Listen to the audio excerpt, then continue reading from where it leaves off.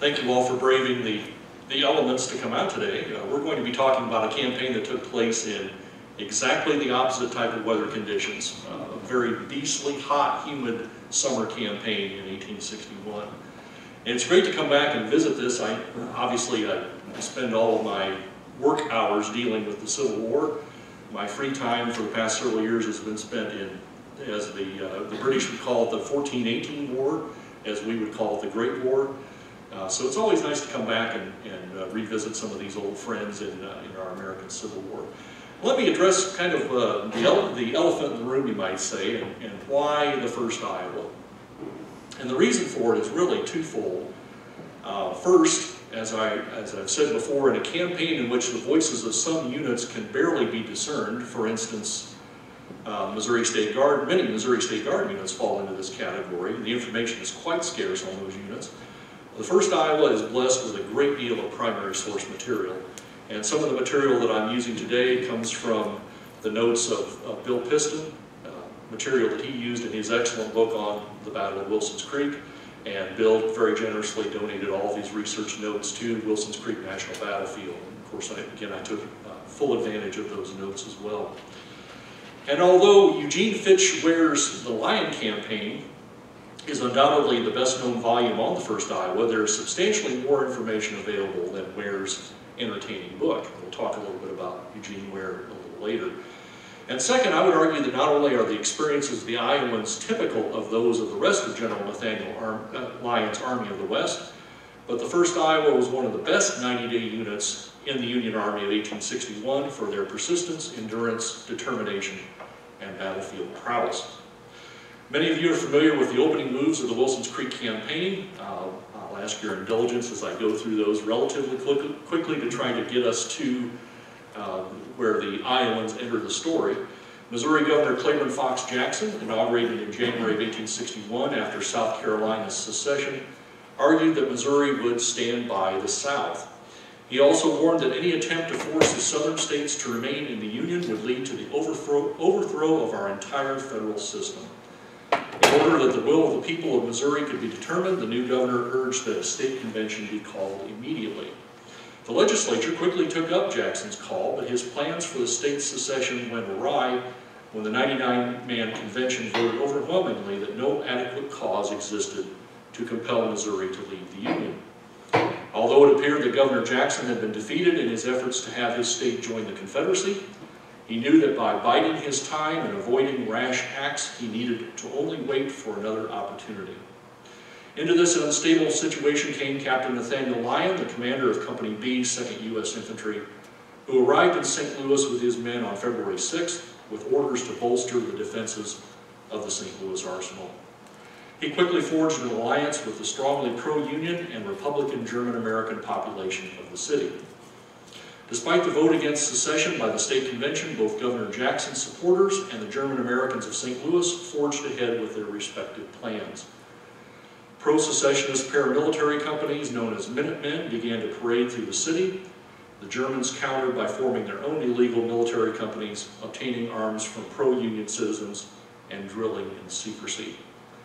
On April 12, 1861, Confederate forces fired on Fort Sumter, and 3 days later, President Lincoln called for 75,000 volunteers to put down the rebellion.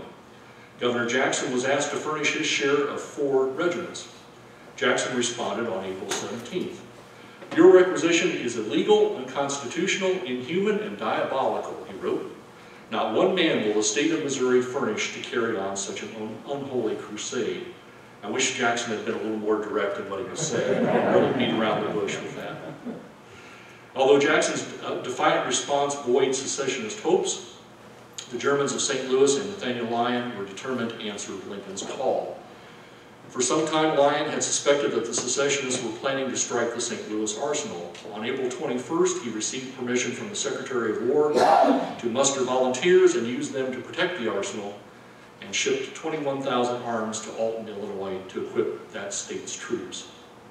While Lyon mustered his volunteers and secured the arsenal's weapons, Governor Jackson secured a loan of 4 pieces of heavy artillery from Confederate President Jefferson Davis.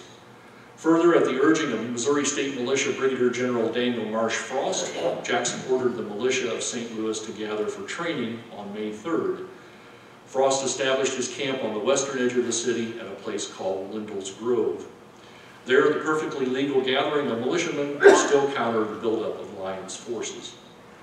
On the morning of May 6th, Frost's 1st Brigade of Missouri Volunteer Militia marched into Camp Jackson. Captain Lyon kept a close watch on the soldiers there. Early on May 9th, he learned that a curious cargo of marble had been delivered to the militia encampment. Supposedly adopting a unique disguise, posing as U.S. Congressman Frank Blair's blind mother-in-law, he was able to have a thorough look at Frost's camp without being discovered. Lyon returned from Camp Jackson convinced that the militiamen posed a risk to the city and the arsenal, and the time had come to bring overwhelming force to bear on Frost's troops. By capturing the militia, he argued, Governor Jackson would be forced to recognize federal authority. On May 10th, Lyon assembled a strike force of some 7,000 men to face an estimated 900 militiamen. The federal volunteers and regulars converged on Camp Jackson, and General Frost agreed to surrender. But Lyon was quickly forced to worry about a much more dangerous enemy. A large crowd of civilians had gathered at Camp Jackson. Some were merely curious onlookers, while others had friends and relatives in the militia ranks and were quite upset at the turn of events. Lyon decided to march his prisoners through the potentially hostile crowd and back to the arsenal, in hindsight a poor decision, but hardly a surprising one, as every action the federal commander took that day was calculated to impress upon the militiamen and the civilians the power of the federal authorities. General Frost led his men out of the camp, but soon an unexplained halt was called and the crowd used the time to grow more aggressive. Insults were hurled and some onlookers began throwing rocks, dirt, and sticks at the soldiers. Others apparently pulled pistols and began firing as well. Whatever the provocation, some federal troops began firing into the crowd. In their wake, 28 men, women, and children lay dead or mortally wounded, along with 3 militiamen, while 3 enlisted men and an officer in the federal ranks were either killed outright or fatally wounded. In the space of a few minutes, the reputed sins of Camp Jackson were avenged with blood, in the words of General Frost. In reality, both Governor Jackson and Captain Lyon had won. Jackson now had a powerful rallying cry to take to the state legislature, while Lyon had reasserted federal authority in St. Louis by means of the bayonet. When word of the events at Camp Jackson reached Jefferson City, the shocked state legislature quickly created the Missouri State Guard for suppressing insurrection, repelling invasion, and to protect lives, liberty, or property. Armed with this mandate, Jackson appointed Sterling Price a Major General and Commander of the State Guard. Thousands of Missourians flocked to the quickly organized State Guard companies. On May 30th, along with the command of the Army's Department of the West, Lyon also received a Brigadier General's commission. The stage was now set for a face-to-face encounter between the 2 personalities who had helped drive Missouri to the brink of civil war, a newly minted Brigadier General and the legally elected governor. Several moderates urged Jackson and Price to meet with Lyon in St. Louis. The Planners House meeting, a high-stakes effort to save the state from war, took place on June 11th, but clearly no agreement was possible. Jackson and Price left St. Louis immediately and arrived back in the state capital, where the governor issued a proclamation mobilizing the Missouri State Guard for service and calling for 50,000 volunteers. Knowing that Lyon would not be far behind, Jackson abandoned the pro-Union town of Jefferson City and gathered his forces at Boonville, a river town in the midst of friendly territory. As Governor Jackson prepared to lead a government in exile, Nathaniel Lyon proposed to take a portion of his command up the Missouri River to capture Jefferson City and secure the waterway, thereby preventing State Guard units from the north from joining Jackson. At the same time, another Union force would travel from St. Louis to Springfield in order to trap Jackson's forces in the jaws of a giant pincer. On June 15th, Lyon's wing peacefully occupied the capital. 2 days later, Lyon met Jackson in the first skirmish of the war at Boonville and easily routed the State Guardsmen. Following the defeat at Boonville, Jackson's State Guard retreated toward southwest Missouri. Jackson pushed his troops hard, and fortunately for them, Lyon was delayed at Boonville by a lack of supply wagons and bad weather. Only the second arm of his giant pincer under Colonel Franz Sigel was able to travel fast enough to block Jackson's path. In an all-day fight at Carthage on July 5th, The outnumbered Federals were pushed out of the way and fell back to Springfield, and Jackson led his men to safety in extreme southwest Missouri. There, the State Guard found allies just across the Arkansas state line in the form of Confederate General Benjamin McCulloch and a large force of Confederate and Arkansas state troops. So what was going on in Iowa at this time? Let's go back to talk about our friends, our Hawkeye friends. Unlike Governor Jackson's less than enthusiastic response to Lincoln's call for troops, Iowa's Republican Governor Samuel Jordan Kirkwood was determined to support the president. Although called upon to furnish one regiment of 780 men, Iowa ultimately furnished 968. Kirkwood offered my hearty thanks for the government's course and boasted that 9/10 of the people of Iowa were with the Lincoln administration. Please assure the President that the people and the executive of Iowa will stand by him unflinchingly, Kirkwood boasted. 10 days ago we had 2 parties in this state. Today we have but one, and that one is for the Constitution and Union unconditionally. With the news of the President's call for volunteers, cities in Iowa held public meetings and passed resolutions supporting the government. The war meeting in Muscatine on April 18th was typical. A procession led by a brass band marched to the courthouse. There, a room crowded almost to suffocation expressed a spirit of excitement and enthusiasm never before seen in the city. A call for volunteers commenced, and there was a rush for the stand to enlist. Many men made remarks. Jacob Butler believed that the war would end in a glorious peace, but the country first must have a baptism of blood. D.C. Cloud said the country was afflicted like a man with a disease requiring a painful surgical operation.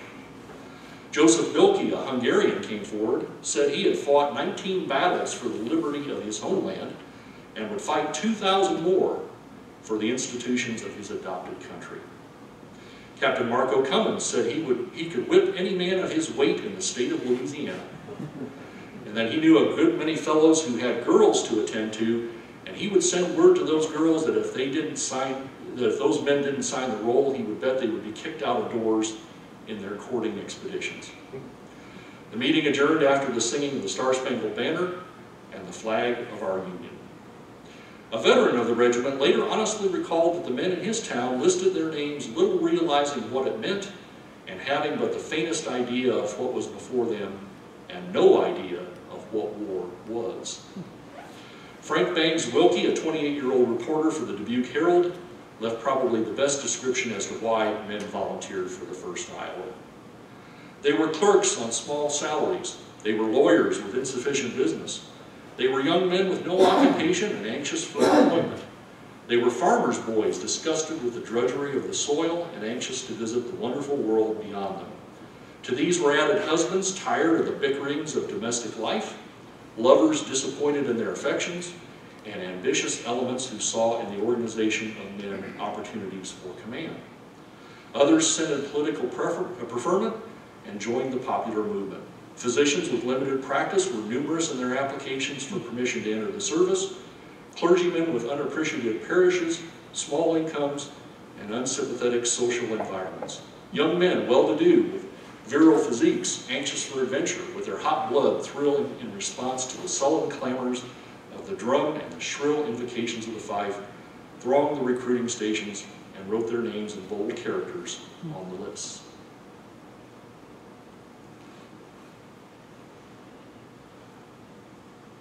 All but one of the counties that, from which recruits were offered for the 1st Iowa were Lincoln County, so to speak. It voted the Republicans in the 1860 election. This is a poster from Washington, Iowa for a mass rally right before the election of 1860. So these are the companies that ultimately formed the regiment. Muscatine Grays, Washington Guards, Muscatine Volunteers, Burlington Rifles, Burlington Zouaves, all sorts of colorful names and their locations where they were recruited.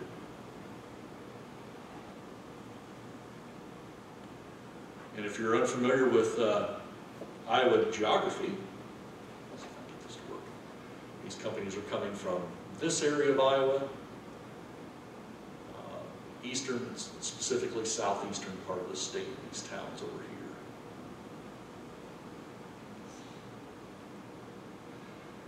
So where did they come from? Foreign-born members of the regiment make up 37.5% of the officers and men, and a number of different countries, as you can see there. The German states make up about 75% of that total, of that nearly 40% of foreign-born men. The native-born, most are from Ohio, but you see obviously a wide range of states represented there, from New England, even the South, even one from Louisiana. So again, 60-some-odd% of the regiment is native-born, but still interesting that a fairly high percentage comes from, is foreign-born. How old were they? They range in age from 18 to 54. The average age is about 24. And that is in keeping with most of the research that's been done recently about the average age of Union soldiers in particular. They're averaging about 25 or 26, so that's fairly typical. And the oldest soldier there, Captain Mahana from Company B. And the next oldest is the Major Asbury Porter.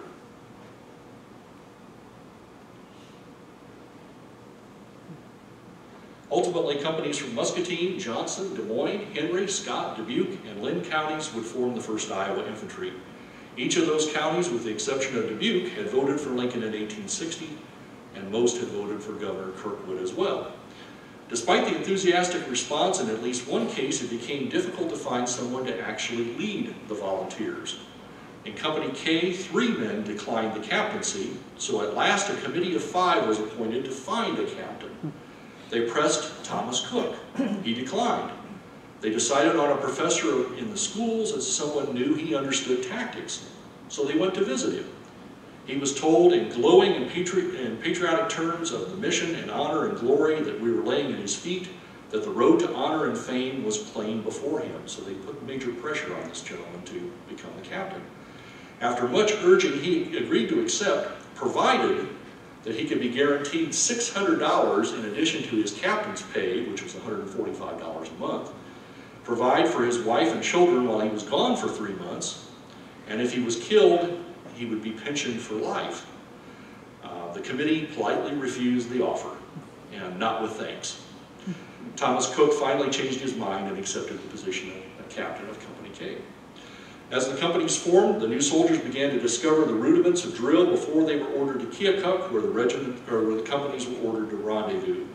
A member of the Cedar Rapids Company recalled, "Our first drill master was Captain Snowford. At the time I thought Snowford was the most wicked talker I had ever heard, but I was not in the Army long till I found out that after all Snowford was but a mild swearer. He would drill us on a sand hill with burrs up and down the hill, and if a man would reach down to remove a sand burr, Snowford would yell out, 'Position, heads up!' and let go one of his big words. Then every man was straight and stiff as a gun barrel." As the companies elected their officers and began drilling, they also looked for uniforms. Ladies in each community worked diligently to quickly manufacture uniforms for their boys, with interesting results. Colors and styles ranged widely, with gray pants and black coats, bluish-gray jackets and pants, gray blouses with black pants, gray hunting frocks and buckskin trousers, gray blouses with black pants, light blue blouses with gray pants, black and white tweed blouses with gray pants, I'd like to see that, and gray overshirts and pants. Headgear included dark blue caps and black hats. The ladies formed a sewing society, one Iowan remembered. In 3 days, each man had a pair of pants, and I pressed the seams, later hearing much profanity about the job I did. Our uniform was made of the worst shoddy. They found out just how shoddy the uniform was when they reached Missouri. One day on the march toward the Ozarks, it rained hard all day. Night came, and we halted in the woods, and it rained all night. Next morning, we got up, and our pants fell down around our ankles. Every man commenced cussing the other for cutting off his buttons, but soon discovered that the buttons were paper, and the rain forced them to fall off. It was laughable to see us hold up our pants with one hand while holding a pocket knife in the other as we chipped pieces of rail fence off to hold up our pants. The uniform was our greatest source of fun and chagrin, he wrote. When our officers were trying to make us strut and show off in front of the rebel girls we thought were laughing and grinning at us, our hearts did long for something decent to wear. Henry Darrah is a member of the Governor's Greys, Company I, and they are a pre-war militia company, so they had already acquired uniforms before the war began. And this is an incredibly rare photo of Henry Darrah wearing that Governor's Greys uniform. And the uniform on the right is one of the survival uniforms, again, a very, very rare and unusual piece. Soon it was time for the companies to leave their hometowns for Keokuk. Departure ceremonies were just as emotional as the organizational meetings had been, with cheering, weeping, speeches, and flag waving. The Muscatine Company had a slightly more dramatic send-off, however. They marched to the wharf to board the mail packet Cape Castle and experienced farewell scenes truly affecting and long remembered, but due to a gale, the boat was unable to go downstream, and after several attempts, the boat turned around and returned back to the wharf. That afternoon, when the wind calmed down, the boat left again. After much difficulty, the packet headed downstream, so nothing like having a great send-off and realize you can't leave, and then have to come back and do it again. The individual companies arrived in Keokuk, located in extreme southeastern Iowa and close to the Missouri border. Initially quartered in vacant buildings, the men of the 1st Iowa were less than impressed with the locals and their surroundings. One man noted the unaccountable indifference exhibited by the people of Keokuk, while the soldiers were forced to pay 2 or 3 times the going rate for anything they purchased in town. Keokuk, in her earlier days, might have been a grand metropolis, recorded one private. No such praise can now be bestowed upon her. Large and in many instances stately mansions and splendid business blocks adorn her streets, but the number of unoccupied, empty, vacant, and desolate I cannot now enumerate. There is no difficulty whatever in finding vacant storerooms, tenements, or stables in which to find comfortable quarters for our troops. Here there is a very general dilapidation of business. Almost everything looks more like decay than growth. Despite the gloomy surroundings, the men found their room and board adequate and fortunately temporary.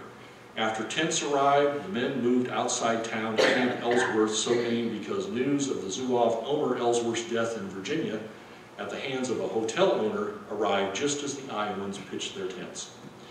The Dubuque Greys immediately passed a series of resolutions telling that Western Bowie knives would wreak a bloody vengeance on any community with such thug secessionist elements. At Camp Ellsworth, the individual companies began to coalesce into a regiment, but not without some tension. One evening, Company I, the Governor's Greys, the pre-war militia company, was on guard. Some privates of the Greys took it upon themselves to clear out the camp's parade ground at the point of the bayonet. The other lads were accustomed to gather there for games and amusement, and upset by the rash actions of the Greys, grabbed their muskets and assembled in small crowds. Many violent threats were made, but the officers soon diffused the situation by ordering everyone off to their quarters. On June 13th, the newly elected colonel of the regiment, John Francis Bates, received orders to leave Camp Ellsworth and move his men to Hannibal, Missouri. Excitement gripped the camp, and the sick, save a very few ill, were at once healed by the great spirit of war. The steamer Jenny Deans soon landed the regiment at Hannibal in the enemy's country. The chance to show the Iowans' true mettle was rapidly approaching. They moved first to Macon, where a portion of the regiment was detached to guard bridges on the Hannibal and St. Joseph Railroad. Soon orders arrived for them to join General Nathaniel Lyon's army at Boonville. The initial leg of the trip was made by rail from Macon to Rennick, as they were packed into cattle cars for that journey. Along the way, they experienced the divided opinions of the citizens of Missouri firsthand. The temper of the people as we pass them is varying, one Iowan wrote. Some salute us with waving handkerchiefs and cheers, others maintain a sullen, ominous silence, while some show tokens of anger and hatred, shaking their fists and heads. They noted that a very uncommon feature in Missouri in general is the fact that being drunk is the rule. Upon arriving in Rennick, the men captured their first major trophy of the campaign, a large secession flag, 30 by 9 feet, with stars, stripes, a palmetto tree, and a rattlesnake. It is rather a hideous-looking affair, and is a fit symbol of the miserable cause which it represents, one Iowan wrote. The march to Boonville was a difficult one for the Green Iowans. One enlisted man described it as a long and tedious march through a lonesome, woody country without much water, and many of the poor fellows without shoes. He noted that some of his comrades collapsed from exhaustion and heat stroke by the side of the road in ankle-deep dust, saying they would soon die there as anywhere. It was a needless, ill-advised, and miserably planned march, devised, as I think, to glorify a man who made the march on horseback, he bitterly recalled. The first day they had not enough bread, another reported, and the second day there was hardly a company in the regiment that had a bite to eat. Nothing but beans one meal and a small piece of meat for the next. The hard water and harder marching gave a great many of the boys the diarrhea. From the frequency of calls on Sergeant White, he was called the captain of the diarrhea squad. Despite the losses, the Iowans covered the 65 miles from Rennick to Boonville in 55 hours. A steamer moved the regiment across the Missouri River to Boonville, where Brigadier General Lyon greeted Colonel Bates. Although no doubt grateful for the reinforcements, Lyon was disappointed in the regiment's varied uniforms and lack of modern rifle muskets. A member of the 1st described their new commanding general as 5 feet 8, 140 or 150 pounds, wiry in build and tough-looking in appearance. His eyes are his most remarkable feature. A sort of stormy expression dwells constantly in them, making him look as though something was constantly going wrong or different from his wishes. He smiles little or none. He goes absently along, plucking his beard carelessly with one hand, stopping here and there to give some order or ask some question in an authoritative voice. The Iowans made a more favorable impression on the citizens of Boonville, who requested through petitions that the regiment be assigned to garrison the town. Reporter Frank Wilkie, however, was less than impressed when he learned that one of the Iowans had accidentally shot one of his comrades. Many of our recruits never saw a gun before and are about as competent to be trusted with a loaded firearm as would be a mule or a half-witted jackass, he wrote. In fact, I regard the danger arising from the carelessness of our own soldiers to be infinitely greater than that contained in all the deadly weapons in the hands of all of our enemies in Missouri. If they shoot as many of their enemies during the campaign as they do themselves, they will make themselves immortal for their heroism and daring. Regardless of Wilkie's disdain or the citizens' admiration, General Lyon was soon ready to march south, and the Iowans were coming along. Real soldiering was at last to begin. At first light on Wednesday, July 3rd, the army of 2,700 men and 150 wagons headed for Springfield, 200 miles away. The following day, Independence Day, drums awakened the men at 3 a.m. to celebrate, which they did by striking their tents at the double quick and marching off. Marching at the rate of 3 miles an hour through clouds of dust beneath a sun that would broil a mackerel, the men complained of the heat, the dust, Clay Jackson, and things generally. Unlike the 4th of July back home, there were no speeches or fireworks. The Federals began their march on July 5th in a gentle shower that soon became one of the most terrific thunderstorms I ever witnessed, according to one Iowan. The march continued and included crossings of the Grand and Osage rivers. They reached Stockton, the first town since leaving Boonville, and found it nearly deserted. As the Federals moved on, they received a parting benediction from a fierce female rebel who hoped we might never live to return. Some soldiers replied that she should dry up. Soon news of Sigel's defeat at Carthage reached Lyon, and fearing that his German subordinate was about to be overwhelmed in Springfield, he decided to push his men harder. Beginning at 5 a.m. on July 11th, the men made 27 miles, then halted at 3 o'clock to eat. After a brief rest, the march began again. Men on foot stumbled and limped along in the pitch dark, on rough roads and through intense heat, falling asleep, while mounted men had to dismount and lead their horses to avoid dozing off and pitching from their saddles. Others dropped in their tracks and, despite threats of punishment, refused to move and were left where they fell. About 3 a.m. on July 12th, after marching 48 miles, the men were allowed to rest in a muddy, dew-covered cornfield. After a reprieve of only 2 hours, the exhausted Federals were ready to start again, but luckily, after only 5 more miles, a messenger arrived and announced that Sigel's force was safe. Lyon finally slowed the pace and led his army into Springfield on July 13th to join Sigel and his brigade. The Iowans settled into camp about 10 miles west of Springfield near Little York at a location they christened Camp Mush. proud of the fact that they had led the grueling march. When we had left 2 Missouri regiments 45 minutes behind, with Missourians dropping by the roadside, one Iowan recalled, a Missouri surgeon galloped to the head of the column and warned Lyon that he would kill all the Missouri men if he didn't halt. Lyon agreed to stop. The men got their supper of crackers and coffee, and that evening, to the surprise of everyone, the Iowans conducted a skirmish drill. It was at this point that Lyon, who had originally called them gypsies due to their varied and ragged appearance, supposedly hotly exclaimed, "If there isn't those damned Iowa Greyhounds on skirmish drill." And a new nickname was born.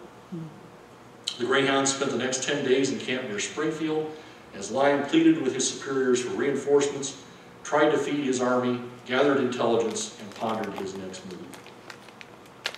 Fighting rations for the army proved increasingly difficult. Inadequate supplies arrived from Rolla, so the Federals ate up the surrounding countryside.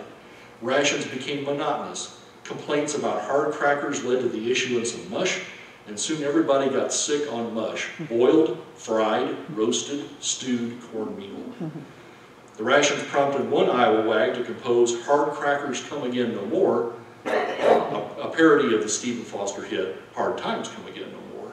And if you want me to sing it, I will later. You don't want that. It's a great song. When word arrived that the State Guard had established a marshalling area and supply depot at Forsyth, about 50 miles southeast of Springfield, Lyon ordered Captain Thomas Sweeney to take 1,200 men, including 6 companies of the 1st Iowa, to break up the State Guard camp. Once again, the Federals suffered through the heat and dust and the obligatory thunderstorm, as if the Indian Ocean had been upset on us, reported Frank Wilkie. The next day, they marched 33 miles in 11 hours, waded streams from knee to waist deep. One meandering stream they crossed 10 times, with the men's feet cut by sharp stones, leaving tracks of blood. The entire 63 miles was made in 3 days. On the afternoon of July 22nd, the Federals approached Forsyth and jogged the final 4 miles on the double quick. They charged into town with a yell. About 75 State Guardsmen put up a brief fight, but soon retreated. Their first skirmish impressed all of Captain Sweeney's command. The effect of the booming of the cannon, the crashing of the bombs and canister and grape through the trees over our heads, wrote one Federal, the falling branches and the constant and rapid discharge of small arms, we will none of us soon forget, but the boys all stood firm. Frank Wilkie went to investigate the county courthouse in the center of town, but unknown to the correspondent, the young lieutenant in command of the expedition's artillery misunderstood his orders and commenced shelling the courthouse. Wilkie narrowly avoided being killed by one round and left the building with a severe head wound from which the blood ran in streams. The Iowans were disappointed by the short duration of the fighting, but they were proud of their accomplishment, for they had demonstrated that they were not holiday soldiers. Very soon they would all experience a much larger and far more deadly encounter with the enemy. By the time the Iowans returned to Lyon and Springfield, the supply situation had become desperate. Not only were rations short, but now clothing was even harder to come by. A man identified as WFD described the Army's plight in this letter home. Looking long over our company's ranks gives a fine illustration of our regiment. Some with bare feet, blistered and scalded. Some with shoes without heels or toes. Others without sides or soles. Boots cut down and cut for the accommodation of blisters and corns. Trousers with original seats gone. A few replaced with carpeting, coffee sacks, or flannel. Others with fronts of legs gone, presenting the lining in a singular contrast with the original goods. Others worn out around the feet, inside of the legs, and torn to the knees. Our men have been compelled to buy clothing and shoes, which are now worn out. The Iowans were to have only a brief rest after the Forsyth expedition, for by late July, the aggressive Lyon was ready to strike another blow.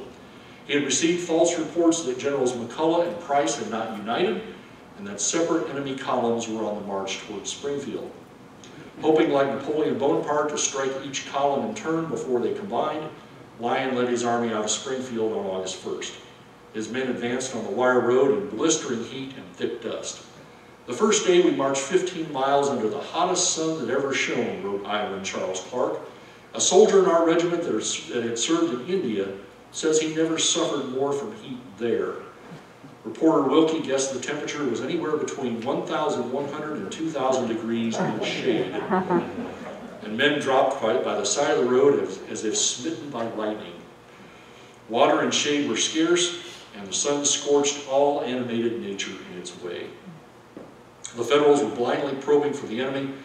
On August 2nd, the Federals reached Dug Springs, a welcome source of water for the parched troops. Just to the southwest, McCulloch and Price's men had not only combined forces, but were drawing ever closer to Lyon and Springfield.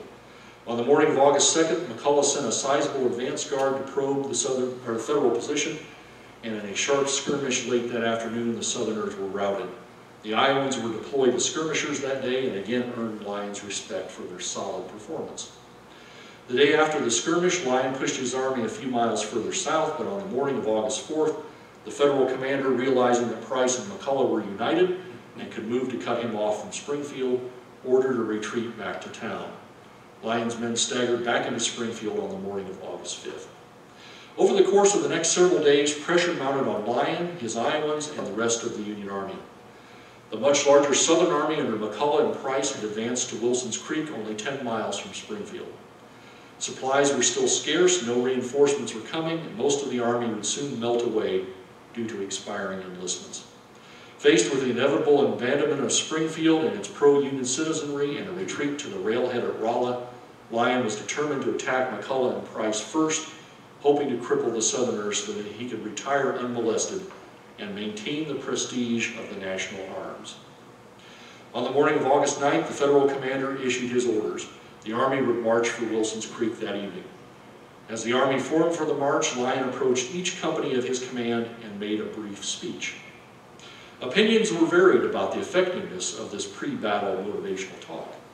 Some recalled that Lyon spoke in a quiet, soldierly way, telling them he expected them to attack the enemy the following morning and cautioning them to maintain absolute silence. Thus was seen a regular army officer, a trained soldier, noted as a strict disciplinarian, confiding in his volunteers the preliminary movements incident to a battle against immense odds, explained Iowan Andrew Geddes. Henry O'Connor, on the other hand, remembered a more passionate speech from their commander. "Boys, we may have some warm work tomorrow. The honor of Iowa and the interests of your country are in your hands, and I want you to maintain them." Iowan Eugene Ware was far less impressed. He wrote that Lyon gave a tactless and chilling speech, lacking in dash, vim, or encouragement, a very poor effort and entirely wanting in enthusiasm. With this last word from their commander, the Federals left Springfield. Colonel Bates, whose defenders said was sick, and his detractors said was drunk, fell out of the column and rode back to town, leaving the regiment under the command of Lieutenant Colonel William Merritt. The army trudged west and turned south across the prairie as the sun disappeared. There wasn't much talking, remembered one Greyhound, for the men believed deadly work was in prospect and were silent as they pondered over the future. The army halted about a mile from the enemy encampment and rested from 1 to 4 a.m. Eugene Ware was asleep, and from 5 to 10 seconds, and he slept deliciously, he wrote. Ware had made up his mind that he was certainly not going to be killed, and believed that the anxiety which novelists describe and the wakefulness on the eve of battle are creatures, I presume, of the imagination of the novelists, respectively, who were never there. At 4 a.m., the column moved again, and about an hour later, Lyon's skirmishers encountered hungry Southern foragers who had wandered off from the Wilson's Creek encampment in search of breakfast. The battle was on. Lyon enjoyed a great deal of initial success as his men drove the enemy opposition at the northern end of the encampment and swept up to the crest of a height that would soon become known as Bloody Hill. There, fixed in place largely by Southern artillery fire from the opposite side of Wilson's Creek, Lyon lost his momentum, allowing the Southerners valuable time to form in their camps and move to meet his onslaught. Price's men launched their first drive up Bloody Hill at about 7 a.m. The Iowans initially formed the far left flank of Lyon's battle line, all the way over here, near the eastern slope of Bloody Hill, overlooking Wilson's Creek. At first, only 2 companies of Iowans were deployed as skirmishers, and the rest of the regiment remained inactive, their courage and resolve sorely tested by Southern musket and cannon fire. The men closest to the enemy were lying down. Nevertheless, casualties soon began to mount. First Sergeant Hugh J. Campbell of Company A rose and walked over to a friend in order to get a piece of chewing tobacco when he heard the call that one of his company had been killed. He returned and found Shelby Norman, one of our best boys, on the ground with a large hole in his temple. The boy's eyes were closed, his breathing heavy and slow. This is taken from the overlook of Bloody Hill, looking down the federal line of battle toward Wilson's Creek, and 1st Iowa would be over here in this dense tree cover, which of course was not there in 1861. Norman had heard a soldier from a neighboring regiment derisively tell the Iowans, "Stand up, don't be afraid of him." Norman, not willing to let anyone question his courage, sprang to his feet and stood facing the fire. The next instant he was cut down. Campbell put a coat under Norman's head and sent immediately for the regiment's surgeon. One of the bravest and most faithful members of the company was soon dead. Comrades recalled not only Norman's dauntless and courageous spirit, but also the fact that earlier in the campaign, Norman had marched 60 miles barefoot, without a murmur and without losing his place in the column.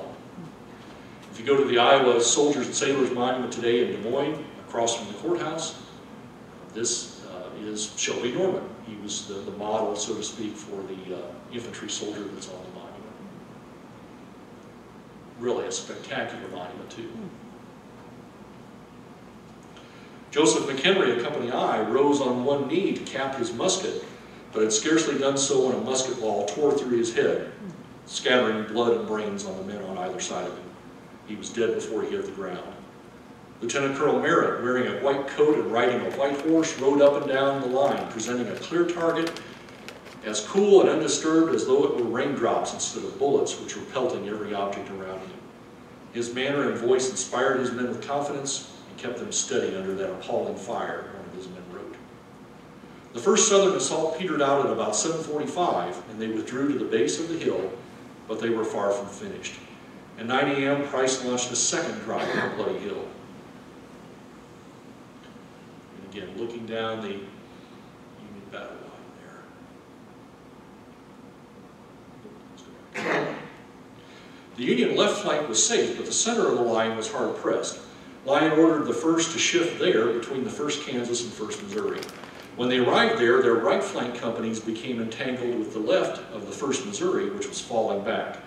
To disentangle them, Merritt ordered his men to fall back as well, but 2 of his companies, the Muscatine Grays and the Mount Pleasant Grays, became separated from the regiment. As Merritt rode to get those companies and guide them to the rear, Lyon arrived on the scene. The Iowans called for a leader, but about that time Captain Sweeney arrived, so Lyon directed him to take charge of the Iowans while the general called up the 2nd Kansas and led them into the gap. A Southern volley soon rang out, and Lyon fell dead. Great piece in the State Historical Society collection in Des Moines. Musket carried by Charles Hayes, that was struck by an enemy bullet.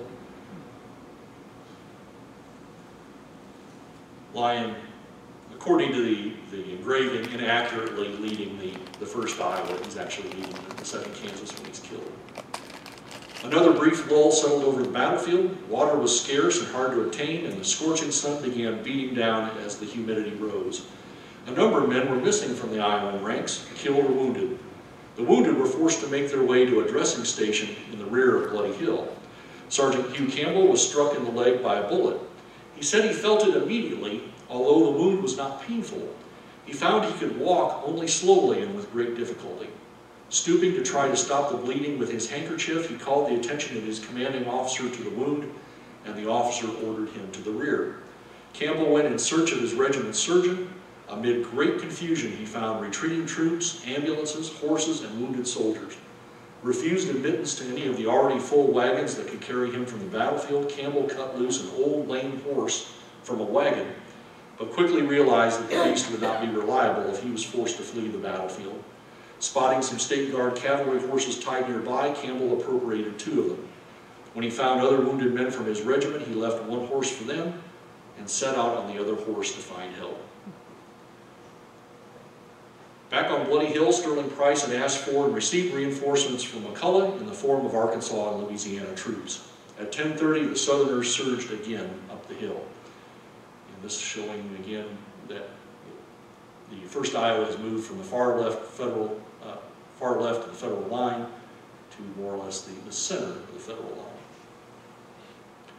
The Federals, now under the command of Major Samuel Sturgis, held firm due at least in part to leadership displayed at all levels. Captain Alexander L. Mason of Company C was ever at his post, laboring for the general welfare of his men and for their proficiency in drill and manual arms. Thinking that a musket was more serviceable than a sword, Mason was loading his weapon when he was wounded in the leg, and he died about a half hour later. His last words were, "Throw no time away on me. Move on, boys, and give them your best." Many years later, one of Mason's men recalled, "I have never seen anything so white as his face, pale in death. I can see it now." But the enlisted men were not to be outdone by their officers when it came to displays of heroism. When the Iowans came under a shower of bullets from a point only 50 yards away, they were ordered to stand up and charge. George Pierce of the governor's grave sprang to his feet and yelled, "Come on, boys, let us chase them out." At that instant, a fine-looking officer mounted on a magnificent sorrel charger galloped out in front of the enemy and appeared to urge his men to charge. Pierce drew a bead on him and fired, and the officer tumbled like a log from his horse. But at almost the same instant, Pierce himself fell, shot through the thigh. Even in the midst of such terrible carnage, the men on both sides occasionally exhibited amusing behavior. Henry Blank of Company A had been excused from duty as one of the Army's butchers, but he shouldered his musket and insisted on going with his comrades to the battle. At one point, when the Iowans were driving off the enemy, Blank stepped forward 10 or 12 paces in front of his company, deliberately cut a bush, and returned back to the ranks. When his captain questioned him as to why he'd done such a thing, Blank explained that he wanted to get a better sight at a devil over there. Another Iowan knelt to examine his wounded leg. Jim Grant, a veteran of 4 regular Army enlistments, including service in the Mexican War, stood above him waving the regiment's flag. Mopping his face with his other hand, Grant looked down and said, "It's pretty damn hot, ain't it?" The wounded soldier curtly exclaimed, "Yes, it is pretty damn hot." Finally, at about 11:30 a.m., the Southerners moved back down Bloody Hill, their third assault unsuccessful. Major Sturgis took stock of his situation. Losses had been heavy, ammunition was low, and the men were exhausted. Much to the dismay of some of his officers, Sturgis ordered the army to leave the field. As the Federals withdrew, Corporal Lorenzo Dow Immel of James Totten's regular Army battery, that's the scene retreating from Bloody Hill back to the north.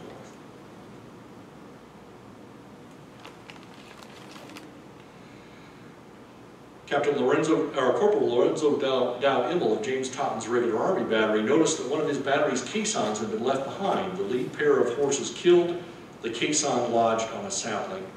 Immel set off to rescue it. Under heavy enemy fire, Immel cut the dead animals loose and called for help from the nearby troops. Henry Bouquet of the 1st Iowa came forward, seized a stray horse, and harnessed it. Immel then pulled the caisson to safety, and Bouquet returned to his company. Both men were awarded the Medal of Honor in 1897 for their heroic actions. The Federals trudged back to Springfield and early the next morning began to retreat to the railhead at Rolla. The 110-mile march took almost a week, a difficult trek for the healthy, but especially hard on the Army's wounded. How the wounded endured the march back to Springfield and from there to Rolla passes my comprehension, wrote one soldier. We certainly were hard to kill. Casualties had been heavy. Company C, the regiment's color company, entered the fight with 79 officers and men. The company's captain was mortally wounded, and the first lieutenant seriously wounded. By the end of the fighting, the company had lost 3 dead, 21 seriously wounded, and 6 slightly wounded, a total of 30, or nearly 40% of the company. In total, the 1st Iowa suffered 10 killed, 8 who died from wounds, 136 wounded, and 3 missing, for a total of 157 casualties, or approximately 16% of the regiment's strength. George Cargill of Company H, for instance, was seen to fall, but since then missing, supposed to be killed. John Leary of Company I was wounded slightly in the foot by a spent cannonball. Franklin Mann of Company F was wounded in the abdomen by a musket ball and died about 11 o'clock on August 10th in the hospital. Timothy Hallister Saul was missing, supposed to have been killed, not seen since August 10th, 1861. George Schoonover had his arm badly bruised by a grape shot. By the time the Iowans staggered into Rolla, one soldier estimated the regiment had marched 852 miles in Missouri, not counting its trips by rail. The men's uniforms were all rags and tags, and some garments even less. The regiment could scarcely be told from a band of the wildest Indians, noted one island, tanned and browned from the sun with long unkempt hair, many men having neither shirt nor blouse covered their nakedness with part of a blanket. Many had no hats, some no shoes, while one soldier's pantaloons stopped 3 inches above his knees, and his ragged blouse did duty as both shirt and coat.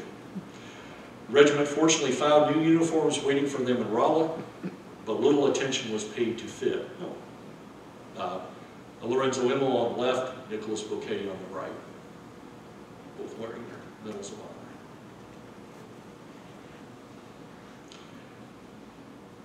The tall man has the short man's pantaloons and vice versa. Hence, while one has a costume which in exposure of bare legs is a genuine Highlander, another has a surplus of material around the feet that would make another garment. And these are this is a surviving example of the new uniform that they received. Unfortunately, no shoes, socks, shirts, or hats were waiting for them in Rolla. The regiment moved by rail to St. Louis, where the magic words, "We fought mit Siegel," spoken among the Germans there, opened their doors and tapped their beer kegs. Here the Iowans were mustered out on August 21st and once more boarded boats for the trip north to the Promised Land. The welcome home ceremonies for each company were at least as elaborate as their departure ceremonies. For some, these ceremonies were more painful than celebratory. Louisa Mason, widow of the color captain of the regiment, wrote both Generals Henry Halleck and Samuel Curtis with pain and grief too heavy to be borne that her husband's precious body had not been recovered, and that a near and dear one was buried on rebel soil. Now she wished his help to go to Missouri to procure it, as only she could identify it. She would come if she had to walk every step of the way and beggar my children to come. For God's sake, treat me not silently, she wrote at the bottom of her letter. Mason's fellow officers returned to the battlefield in the fall of 1861 and searched for his grave, but were never able to locate it. That's Captain Mason's flag, or the color company's flag, or the regiment's flag, still survives in Des Moines. Many 1st Iowa men quickly re-enlisted in new 3-year units. In fact, 547 members of the regiment, or more than 51%, re-enlisted in other units and brought valuable combat experience to those new outfits. And here, my calculations, most of these men serve in Iowa units. Some have rather unique service, such as Henry Dara, the gentleman we looked at in the governor's Gray's uniform a few minutes ago. He lost an arm in the battle, so he was mustered out of service, obviously, wouldn't be able to serve any longer. But despite the loss of his left arm, he claimed he was a spy later in the war for Union General Nathaniel Banks. Some would not survive. Augustus Wentz of Company G, for instance, became the lieutenant colonel of the 7th Iowa and was killed at the Battle of Belmont in November 1861. William S. Brooks of Company F survived Wilson's Creek and Prairie Grove, only to die leading a regiment of U.S. colored troops in Arkansas in 1864. Other members of the regiment found themselves in very different theaters of war. Eugene Ware became an officer in the 7th Iowa Cavalry and fought Native Americans in Nebraska, while Francis Cummins of Company A became lieutenant colonel of the 124th New York Orange Blossoms and was wounded at Gettysburg and again in the wilderness. Let's see again, Henry Dara, Francis J. Herron becomes a major general, leads part of the force at the Battle of Prairie Grove, receives the Medal of Honor for his service at the Battle of Pea Ridge. Famous Eugene Ware, later known as Iron Quill, that's his nom de plume, as a poet and author, writes the Lion Campaign, again I referred to earlier, one of the best accounts of the Wilson's Creek campaign. Lewis Kreitz goes on to serve in the 35th Iowa. Great hat, by the way. Thomas Zollers goes on to serve in the 4th Iowa Cavalry in the Vicksburg campaign.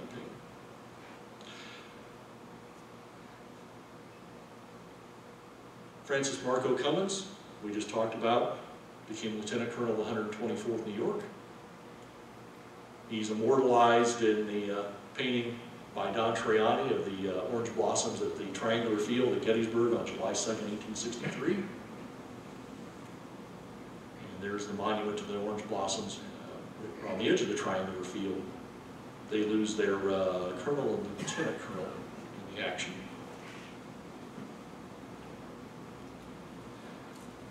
Cummins had originally been, before joining the Orange Blossoms though, I should point out that not all veterans of the 1st Iowa served without some controversy.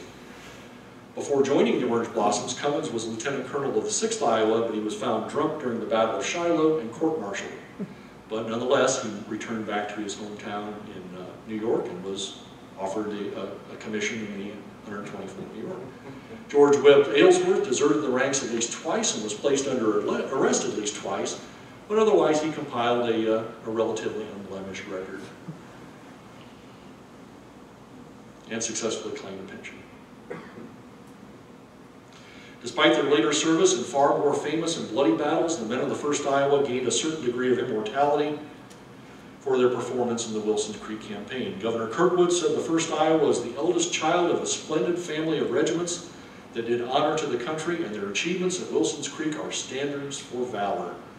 Kirkwood was not alone. An Iowa soldier wrote from Davenport in September of 1861, "The heroic conduct of the 1st Iowa Regiment at the memorable Battle of Wilson's Creek is the theme of conversation in the camp from early morn till dewy eve. We do not believe that the valor of Iowa soldiers needs any further illustration. The Battle of the 10th of August has precluded that necessity." In countless regimental reunions held well into the 20th century, the men of the 1st Iowa proudly told admiring crowds of their service and sacrifice, and the citizens of the state, although proud of all their veterans of the Civil War, seemed to hold the 1st in special reverence. In the words of one Iowa newspaper editor, the regiment participated in the Thermopylae of America, where less than 5,000 Union troops fought 23,000 rebels for over 7 hours, repulsed their most desperate charges, killed and wounded of the enemy more than they lost themselves, and then retired from the field undemoralized, undaunted, and unconquered. The 1st was Iowa's historic regiment that first received a baptism of blood at Wilson's Creek and gave the state its first martyrs. And show you again the long reach of the 1st Iowa and their ability to command attention. This is a reunion of survivors in Los Angeles, of all places, in 1914, including Henry Darrah, again the gentleman we just talked about. And probably the last formal reunion, really an informal gathering in 1916 in Des Moines, where the 5 survivors of the battle gathered together. And these are just a few of the many tributes that can be found in newspapers in the 1870s, 80s, 90s, and after the turn of the century, highlighting the performance of the 1st in the Wilson's Creek campaign. As another newspaper editor wrote, "Their patriotism in doing so and their valor in battle attracted the attention not only of the country, but of the whole civilized world. Their deeds that day inspired confidence in the citizen soldiers of the Union and served as an example to many other regiments afterwards that went forth. They are worthy of all honor, for no braver regiment ever left a state." And this is comes out for the Civil War Centennial.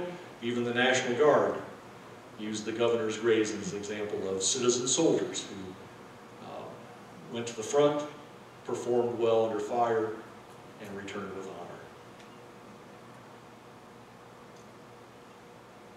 Again, from the Civil War Centennial in 1961, continued to receive special attention from historians long after the Civil War was over, captured the imagination of all Iowans at the time. The regiment had the distinction of being the 1st to march off to war, so on and so forth. So again, tributes continued well into this, the last century, for the men of the 1st Iowa from those Greyhounds. And I will gladly try to answer any questions you might have. Thank you very much.